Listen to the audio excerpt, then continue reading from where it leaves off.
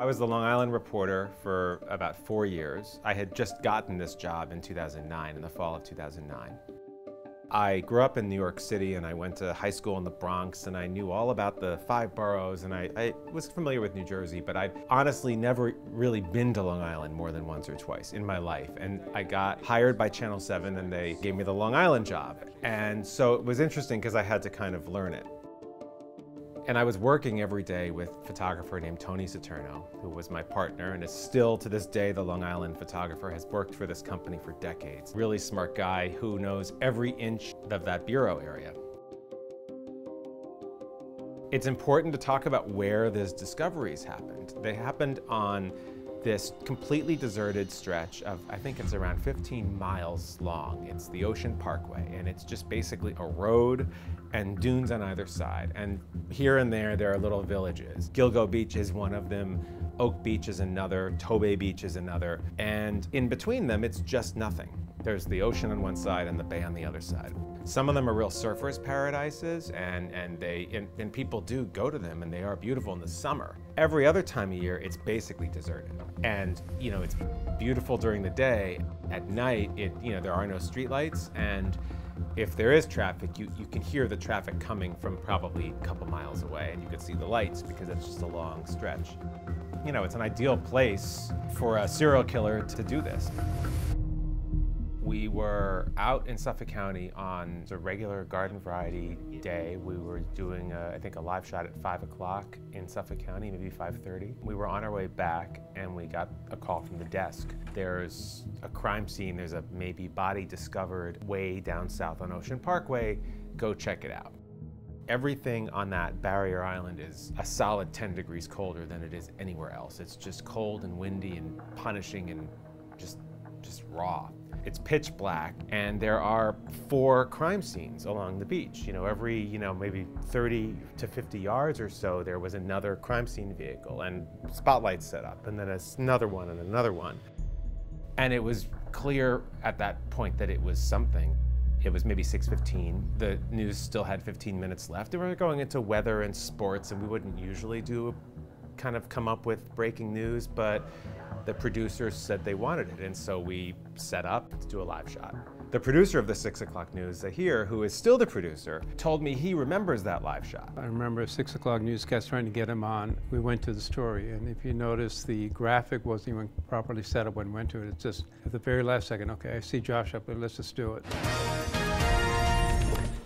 We're following some breaking news right now. A body has been found in Oak Beach. Breaking news, Liz Cho says we're following breaking news on Long Island, a crime scene, a body's been discovered. And police believe there may be other bodies out there. Liz remembers that. Everyone remembers that live shot because it was really messy on the air. The producer had gotten in my ear from the control room to tell me that breaking news was happening on Long Island. So there was this urgency to get to Josh to establish that live shot. We were having technical problems. We have a signal. We don't have a signal. We have a signal. We don't have a signal. Apparently, we've just been told that we have lost our live shot. That happened several times, and then finally, once we had signal, we tried it, and it failed. We're going to try to reestablish our live shot with Eyewitness News reporter Josh Einiger. As soon as we do, we will bring you much more on this breaking news, and we'll have much more coming up tonight on Eyewitness News at 11 o'clock as well. The signal dropped out, and they didn't have us, and then she had to kind of ad-lib. She and Bill had to ad-lib their way into a commercial break. Bodies buried at the beach. Charming. Yes. Yep. Yes. Yes. This story was not like a regular breaking news story. It is not every day that you hear about human remains, several bodies in an area around here. Eyewitness News reporter Josh Einiger, he's following that breaking news in Oak Beach. We want to return to him right now. Josh, what's up? They finally came to us, and we did this live shot. This is the barrier island to the south of the town of Babylon, an extensive search that goes on for a good mile along the bay here south of the town of Babylon. You could see crime scene investigators there, and then, Tony, if you want to come back out, you could see behind me, and then clear up the beach right here. As he's describing what he sees, I am trying to zoom in and show the public exactly what's going on, the crime scene, the officers, the detectives, and showing the distance of the vehicles to show that it's not just condensed into one small area. It is covering a large area of Ocean Parkway. We know right now that they can confirm in the last couple of days they have found 2 bodies. We didn't know anything at the time. All we knew is that there were, human remains found. We didn't really know what. There had been a discovery of human remains 2 days earlier on the weekend that we'd gotten tape of the crime scene, but we hadn't really covered it all that extensively. We believe skeletal remains, one on Saturday, one today, and we're told possibly more remains, the remains of more bodies on the beach. We'll continue to follow this throughout the night. A full report on Eyewitness News tonight at 11. Zahir told me something fascinating. He said he just knew he wanted to get it on the air because to him it seemed like something big and that he would regret not jamming it into his newscast and not figuring out how to do it. I remember this discussion during whether is it really worth again trying to go after it. He being the sarcastic person I am, I said, with my luck, it's going to end up being a serial killer.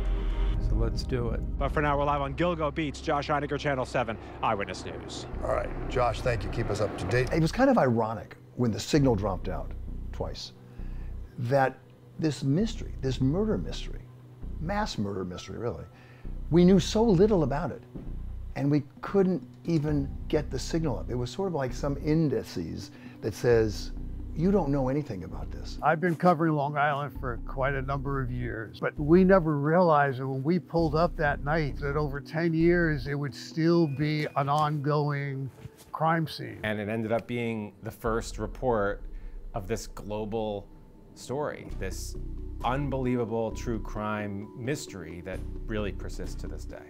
Oak Beach tonight, looking more like a gruesome cemetery. On Saturday, a canine unit on a training exercise here uncovered the first body. Investigators trying to determine if the skeleton belonged to a young person who was reported missing earlier this year.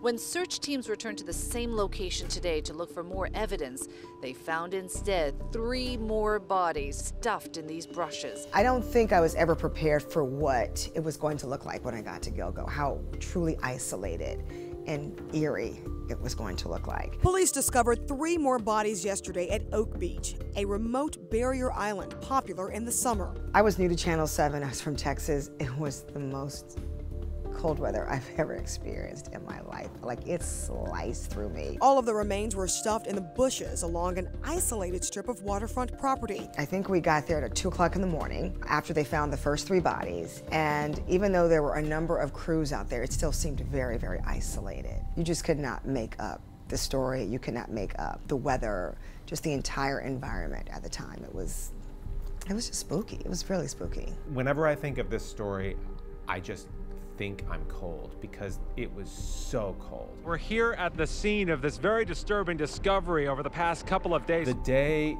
after that first report, I actually drove out and met Tony there, and it was really cold and there was snow on the ground. 4 bodies just in the last couple of minutes. We have seen just off in the distance a cadaver dog that was brought out here really in the last 10 minutes to continue the search because police do not know if there are any more bodies out there. And that's when I remember the police commissioner saying for the first time the words serial killer. We're looking at that. We're looking at that we could have a serial killer.